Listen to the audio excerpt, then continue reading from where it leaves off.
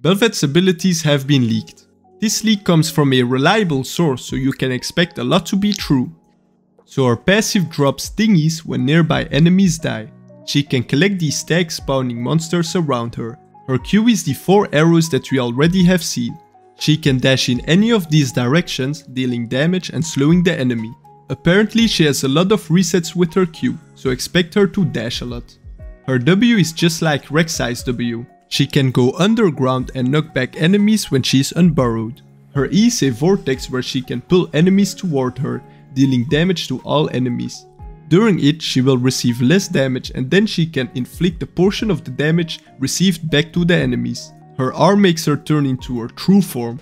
You can kinda see this as Aatrox's or Swain's ultimate. She gains HP, MR, armor, and so like I said, these are just leaks. Riot can still change a lot, but you can expect something in these lines.